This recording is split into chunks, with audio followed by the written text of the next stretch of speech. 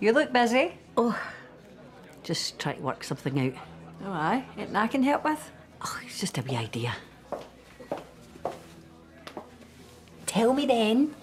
You'll think it's daft. No, I will not. Come on, spill. Well, okay. You know, after you said you didn't need me, I went out looking for a job. Got no takers.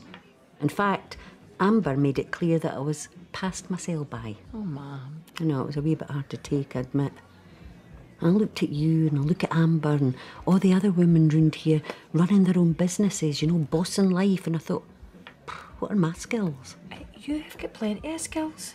Well, I didn't get a job, but I was asked to sort out other people's messes. I reorganised the oyster and I sorted out an impossible stain for Sonny. But where? Oh, no, don't answer that. In fact, no, I don't want to know. The point is, I really enjoyed it. You know, the cleaning and the organising. And I thought, maybe this is something I could do. As a job, I mean. You mean work as a cleaner? No, well, aye.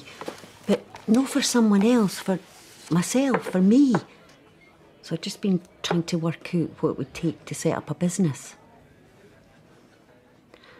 I knew you would think it was a daft idea. It's not daft. It's brilliant.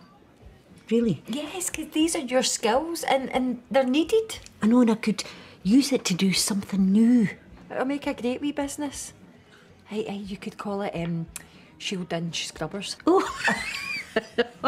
What about Maggie's Marigolds? McLean Machine. Oh, I like that. No, I think you should go for it, Ma. I really do. Do you know something? I think I just might. Thanks, Hen. Oh!